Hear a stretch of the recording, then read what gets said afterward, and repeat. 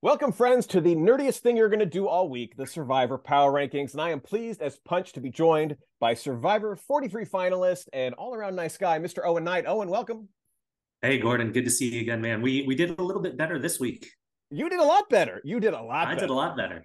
You did all We, right. you did. I had Claire in spot 8. Owen had her in spot 14. So he jumped up to a pretty significant lead. Right now, the current score is Team Holmes 11, Team Knight 16. In the comments section, Alan W., Mal Sparks, and Tara all had Claire in spot 2. Sanju did a little bit Ooh. better by having her in spot 5. So not as easy as it looks, is it? Hmm. Yeah, everyone making fun of us after the first week. Like, suck it. Yeah. Notice I'm like so thankful that anybody watches this at all. And then once they decide to play along, I'm like, You're terrible. Survivor experts. All right. So what did you think of Claire getting the boot? It's there's been a lot of discourse this week about the fate of women in the new era and just kind of the troubling pattern we've been seeing. But it's I see the reasoning. It's hard to sit out of that many challenges, and I think Danny brought up a great point that the challenges themselves are a very bonding experience. For me, having played team sports in high school, like really the challenges on Survivor were the first time I got to like flex those muscles and feel that kind of team environment in a way that I hadn't in well over a decade. And it really does emotionally bond you. So I can understand why people might not have felt as connected to her.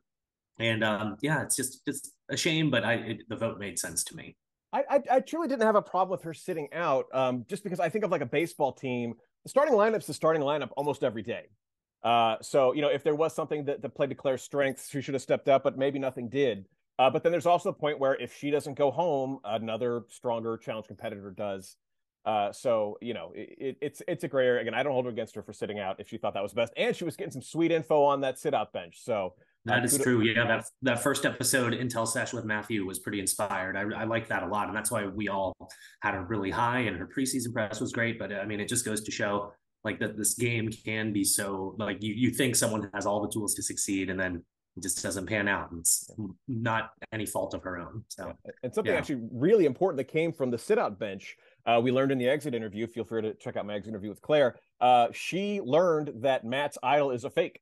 And she told Franny. So Mm. the stuff's out there. So even though she is no longer with us, the ripples of her time on that sit out bench might have some consequences in the Wow, future. I missed that. That's huge intel. Maybe we'll get a flashback to that Did you in not the watch coming my weeks. exit interview, Owen?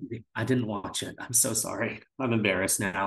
All right, we're done. Bye bye, guys. All right. Well, this has been fun. Yep. Bye. Click.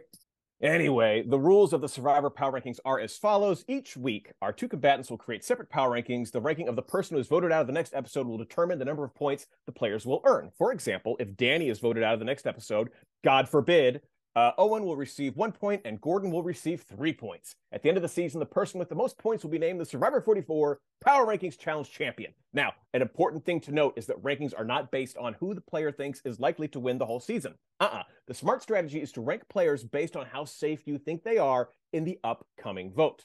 Got it? All right, Owen, ready to rock and roll? Yes, sir. Let's do it. Man, love that logo. All right, Owen, who's spot number 1?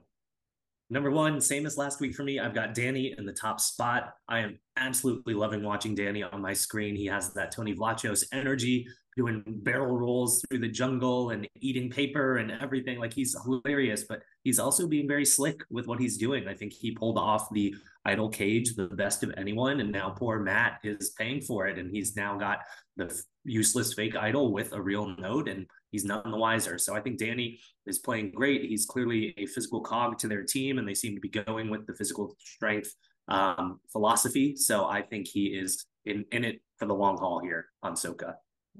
Well, I had Carolyn in spot 1 because there's some twist is coming. Whether I don't know if that's a tribe swap or what's going on, makes me nervous. Probably going to make the idol holders a little nervous as well. They're going to be on high alert. So I have my idol holders way high up. And who is on higher alert at all times than Carolyn and her 2 different shoes randomly? If she feels, what is that? How does that happen? If she feels uneasy about, did she end up with Bruce's shoes? Maybe so. Yeah. Maybe that extra clothes went to good use. That happened with Mariah's socks. Cassidy ended up with Mariah's socks after the merge on my season. So we're always taking stuff out there. And it gets really dark out there, so I don't blame her for putting on the wrong pair of shoes. I know a lot of you were very concerned with what happened with Mariah's socks. So breaking news here on the Survivor Power Rankings. Now we know. But like I said, if she feels uneasy about anything, I'm very confident she's going to play that idol. So Carolyn, spot number 1. All right, in spot 2, I have Matthew, another idol holder, hanging onto a top spot. Kudos for the switcheroo with Jamie, although this one feels a little less malicious than the one with Danny and Matt. Danny was clearly trying to throw Matt under the bus by being like, what do you got there? I think he's got something. Did you see Matt? Matthew, it more seems like he's bringing Jamie closer, and he's doing a lot of things. Has an idol. He's bringing people close, and he doesn't have any blood on his hands due to casting that die in that first vote. So Matthew, safe as a baby in his mother's arms in spot 2. Plant Daddy. Plant Daddy. My number 2, I also did not change from last week. I've got Jam Jam at number 2. I do like your idea of putting the idol holders towards the top. So if I had thought of that, like a wise man like you, I maybe would have changed things up. But I think Jam Jam seems to be the just like social glue of that tribe. Everybody seems to love him. He seems to be in a really good place socially. I think if push comes to shove, I don't know if Carson would want to even work with Sarah. I think he'd be in the trio with Carolyn and Jam Jam. So they seem to be in a good position over on Tika.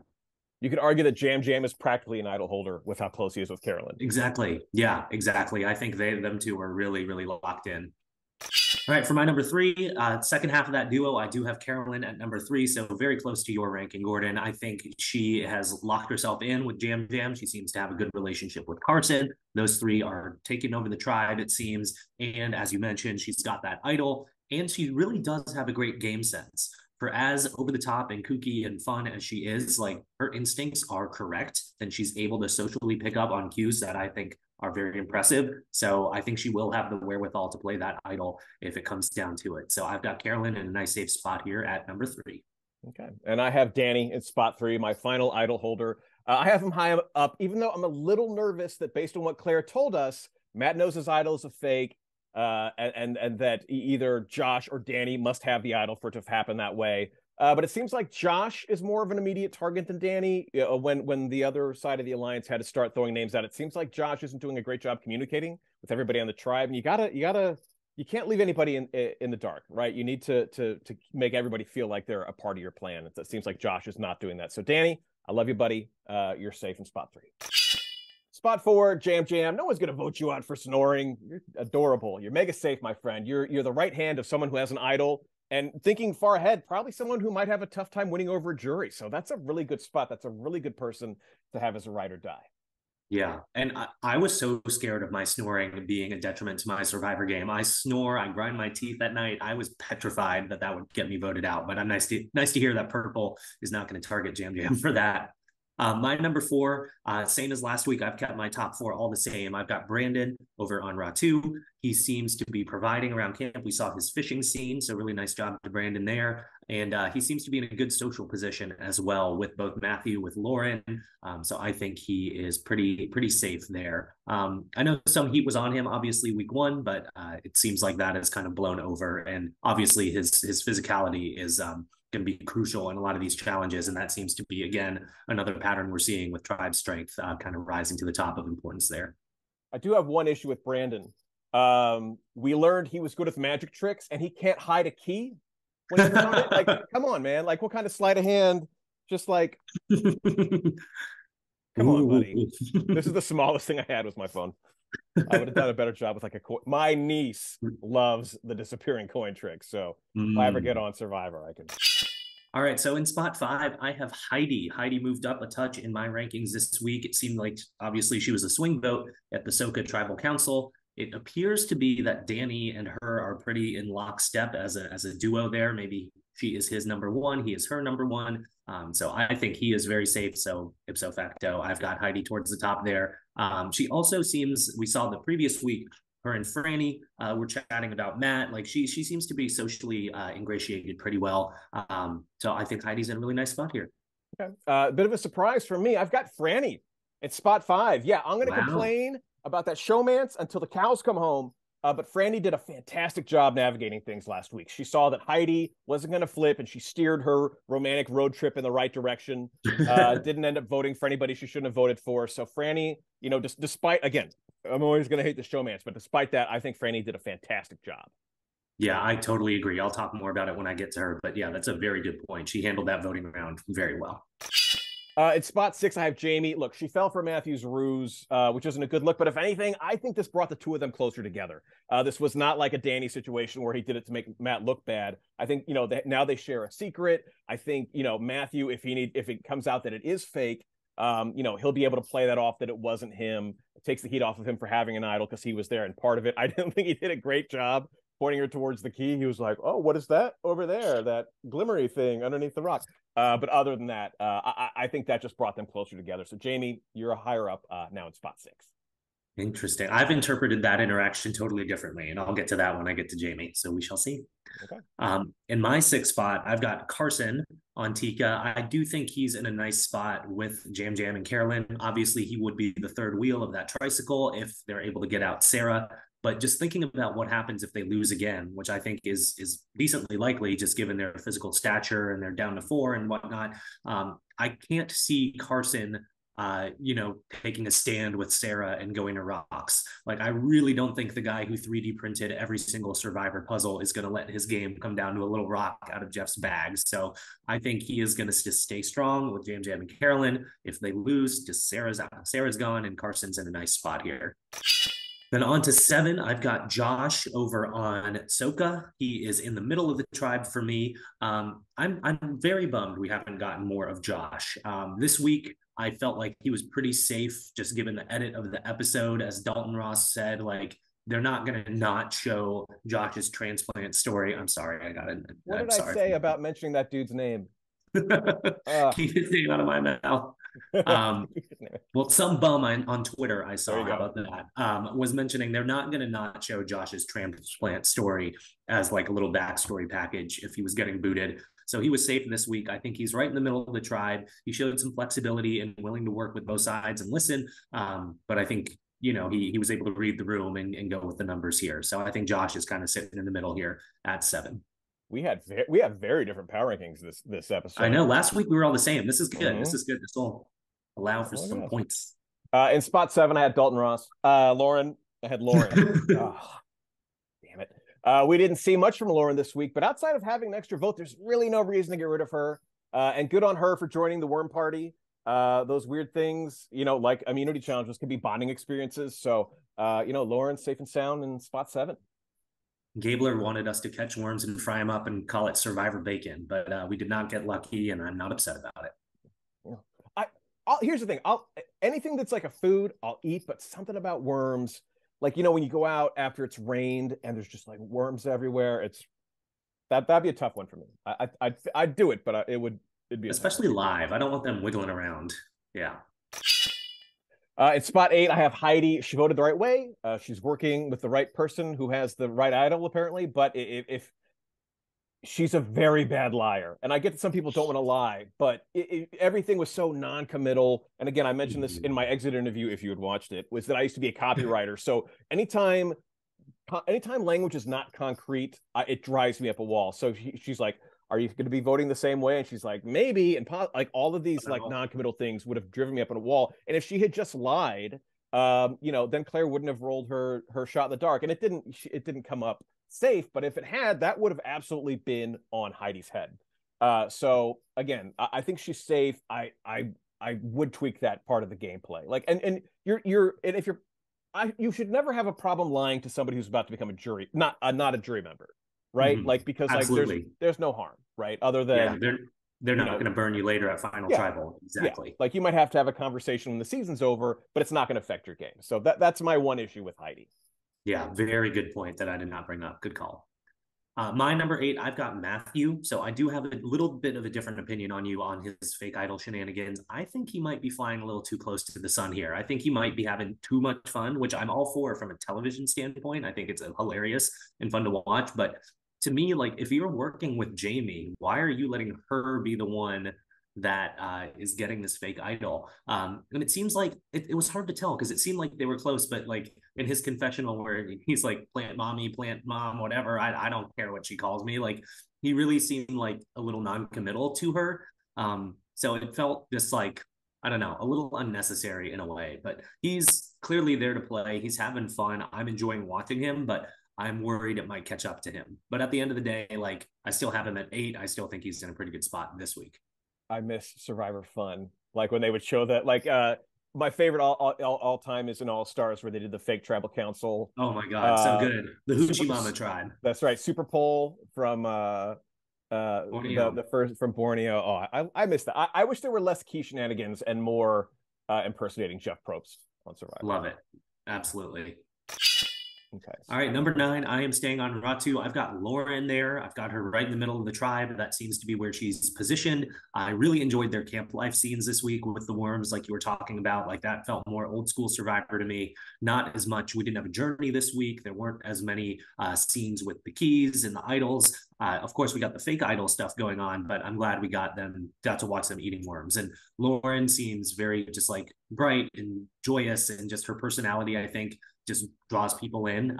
She's definitely got a nice positive air about her. So she seems to be nice in a good spot here. And I've got her nice and safe in the middle here at 9. In spot 9, hold on to your hats, everybody. None of us are wearing hats. I know what you're thinking. I've Brandon in spot 9. I know what you're thinking. What are you doing? I'll tell you. Why is he so low? And here's the thing. If there's a tribe swap, if they somehow switch numbers or whatever happens, when that happens, Challenge Beast guys become targets. I'm looking at you, Survivor Nicaragua. So just to hedge my bet, Brandon is going to drop a little bit. And again, I don't know what the twist is, but just in case he ends up someplace else and the other tribe sees a way to get rid of him. So Brandon, sorry, buddy. Like again, you can't leave until you show us some magic tricks. That's my rule. But you just hedging my bets in case there's some kind of swap or trade. I like this strategy, and I haven't really thought much about a swap because on 43, we knew 41 and 42 hadn't had them. We were kind of operating under the assumption that they wouldn't. But I will say I did pick up on something in Claire's exit press that I was reading. I didn't watch your video, but I did read a couple articles, and I noticed she said there was no anticipated swaps in multiple interviews. So I wonder if there might be one. I don't know, but I found that language interesting. So you've got my wheels turning now that you're now taking that possibility into our rankings game here. I love it. I love it. This is not my first rodeo. Although when I do go to a rodeo, that will be my first rodeo. All right. In spot 10, Carson, a lot lower than you. Sarah said it, his words hold less weight.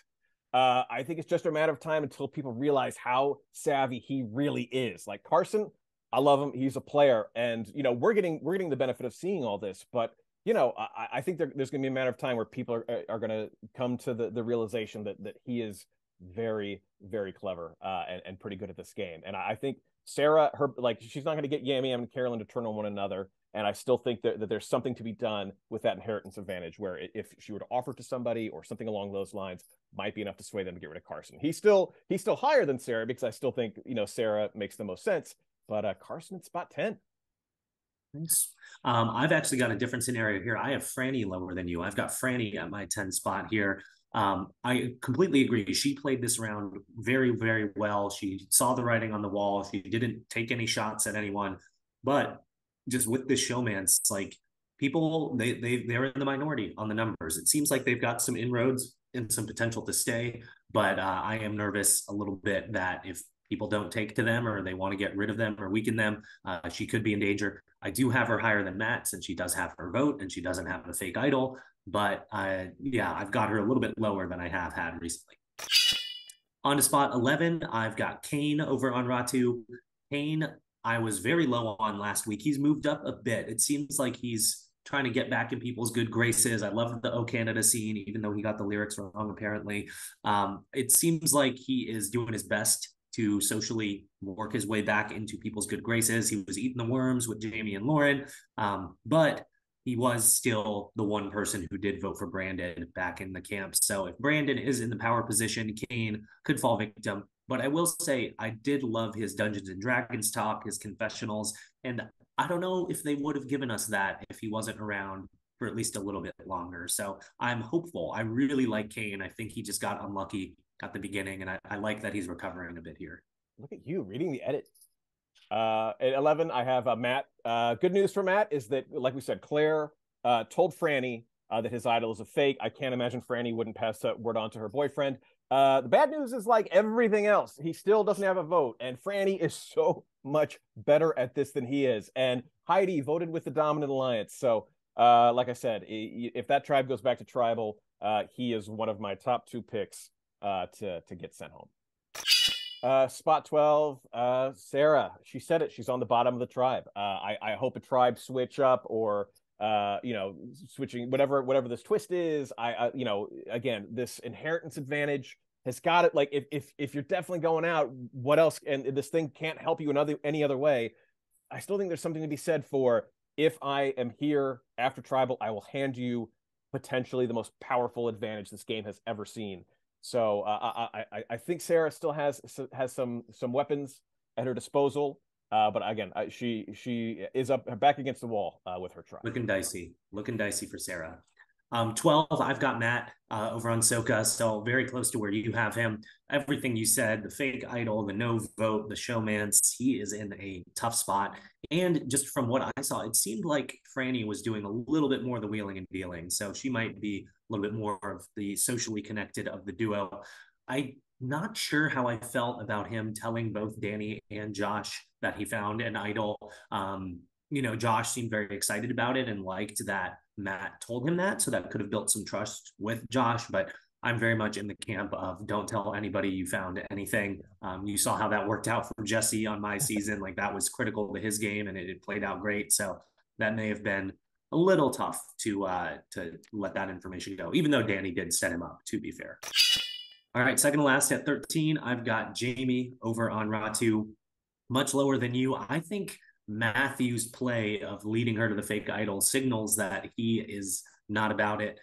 We heard after week 1 that she was going to be the primary vote, and then she played her shot in the dark. So maybe some of that reasoning is still lingering. And yeah, I just don't think it's a good sign if your supposed plant daddy to your plant mommy is leading you to a fake idol. I don't think that's the sign of a healthy alliance partnership. So I'm a bit worried for Jamie. She seems so nice, so genuine, so effervescent. But I think Matthew is more likely to get the best of her when it comes down to it. He seems like he's got that cutthroat gameplay more so than she does. Now, just to dive in this a little deeper, Matthew could have led anybody to that idol, and he chose. That's what I'm saying. Right? He chose. I view that as a negative. Yeah. But so say they go to tribal council next week. What would be the point of even doing that? She doesn't have a shot in the dark. He's obviously better connected with everybody in the tribe. I guess I don't see the point of setting her up unless it is to keep her around for longer. I guess I see that argument. I don't know. I guess, yeah, that makes more sense than him just being a jerk and wanting it to be funny and leading her wrong. And it is funny. I don't know. But, yeah. All right. We'll have to see. We'll see. That's why they play the game, so they say. And 13, that's got to be Kane. I'm hoping the heat from the first vote has finally blown over. I just don't see how he works into anybody's game yet. I don't see him talking strategy with anybody. Matthew seems to be pulling the strings over there. I've never seen that duo talking strategy. I enjoyed his pipes listening to his rendition of O Canada, and his sword skills are on point. But again, I still think he is the lowest rung of the ladder of that tribe. It's a real good point. You're noticing he's not talking game with anyone, and they're not showing. And here I am clinging on to his Dungeons and Dragons edit, hoping it means something. I don't know if you're wrong. All right, so on the final spot, we had this person in very different positions. I had Josh. We spent the first 2 episodes, didn't see a single thing about Josh's social game. And when we did see it, it did not seem to be going well. It seems like he's not talking to everybody, which especially in a tiny, tiny tribe, if you're not talking with me, I know you're not working with me, and I know you're probably working against me. So, if there's a swap, if there's a trade, if something like that, he's, like I said, challenge threats are in danger. He's a challenge threat. His own tribe doesn't seem that tied to him. We don't know. We don't have a good look at who Danny is actually working with. It seems like he's running the show. So, Josh, we and like Dalton Ross said, we didn't see his story yet. So if we see his story next week, bye, Josh. So Josh, welcome to spot 14, buddy. Wow. Yeah, I hope that doesn't happen, but you laid out a really, really good argument. For my final spot, I've got Sarah. I think she could have handled the fallout with Carson much better. I mean, she told him to his face that his word doesn't really mean much to her anymore, but that doesn't mean a lot coming from me since I'm the one who told James I didn't even want to talk to him after he blindsided me. So she's playing it better than I did, at But you guys least. are cool now, so We're it cool like now. We're cool eventually, yeah, now. It's eventually it fine blows now. over. But yeah, easier said than done. But yeah, that felt a little clunky. She could have maybe tried to put it on more, but I get it. I'm sure she was really upset about the Helen vote. But yeah, as I kind of laid out earlier when I was talking about Carson, it seems much simpler for Carson to just stay with Jam Jam and Carolyn and vote out Sarah than would be to try to like finagle something with Sarah in a 2-2 scenario. That's just a tough fight to fight this earlier in the game.